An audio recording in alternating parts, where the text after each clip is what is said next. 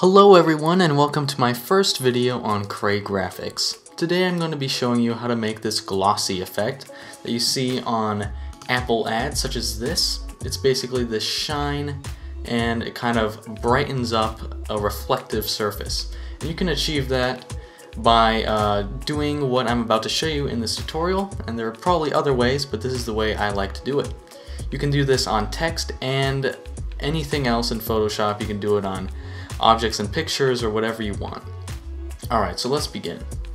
Let's make a brand new document. It's going to be a large one with a width of 3000 pixels and a height of 2000 with a resolution of 1000 pixels because I like to keep it at a really extremely high resolution. Alright, let's call this Glossy 2 because we're going to be duplicating this guy. Bam. And for ease of use, I'm just gonna duplicate this background. It's basically a white to lightish gray gradient, and then I added noise to it. Alright, there we go. Now we can get rid of this layer, and let's go to the text tool. We're already in there.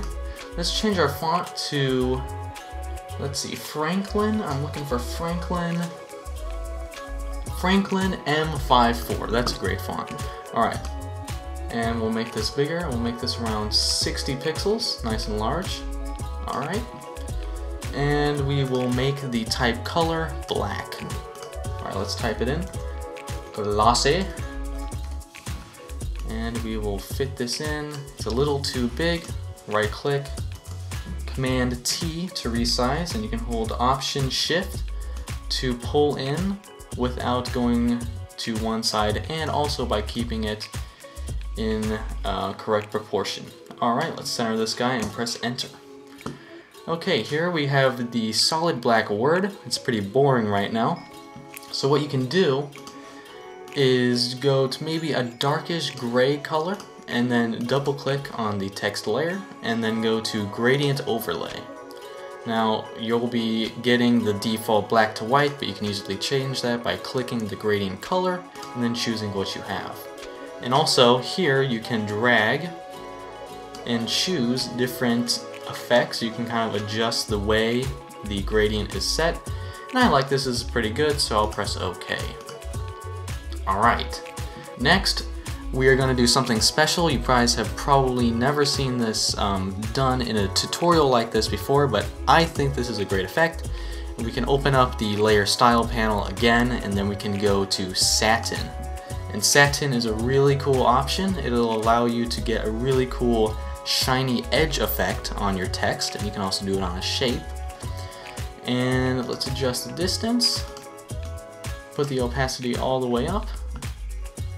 And there we go. We can put size to 0. And you're starting to see this lightish gray color, or darkish gray color. It's kind of hard to see, but you'll see it once we apply the shine effect. Alright, let's press OK. And now this is the part where you can do your glossy shine thing. So there are many options to do. You can choose to use the circular marquee tool. That's cool, and you can also do the rectangular one, but I like to control the shape of my gloss a little bit, so we're going to be using the pen tool for this demonstration. So what you can do is just draw a curvy line. This is going to be really quick and rough, so bear with me. And yeah, that's pretty good. And then we can just drag it and complete the shape. Bam. And then right click. And then do fill path with white.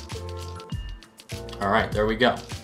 Now what you can do is go to your the magic wand tool, and then you can select the outer edges and get rid of that strange line thing.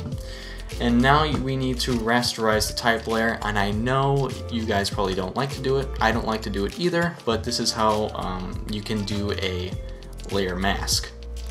So now let's go back to this, and you can create a clipping mask, and it'll go right on top there. And clipping masks are great because you can move it around and not worry about it not fitting anymore, because I know some people just cut the white layer in accordance to the shape below it. But this will work better. Alright, there you go. And then you can just drop the fill levels to whatever you want. And now you're beginning to see the satin coming through. You can see that line. It looks pretty good. Now, if you would like to, you can also make a gradient as your gloss, and by doing that you need to select it and then go click on it and then press the delete button. That'll get rid of it, and then we can swap it out with a gradient. So get your white color in, go to the gradient tool, click on the color, and then go to transparent. This will allow you to do a transparency in your gradient. And there we go. Now that's how you do it. And you can again adjust the fill to whatever you want. And because I rasterized this, I'm going to step up the glossiness. So as you can see, you can make it even brighter or less. And there we go. That is how you do the glossy effect on your text. You can do it with the circular marquee tool or the rectangular marquee tool or the pen tool. So yeah, there you go. And this is what it will look like at the end. As you can see, when I first did this, I got the shine to be even better. And if you would like to see the effects for that, I will show it to you. I had it on 71 with a distance of 4 and a size of 0 at an angle of 19. So I hope this helped you guys out.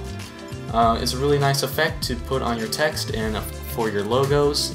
And I hope you enjoyed this video. Again, this is my first video on Cray Graphics, so critique is welcome. And also, let me know what video you would like me to do next. I would love to hear your thoughts and ideas for another tutorial. So again, thanks for watching. Subscribe if you want to see more, and have a good day.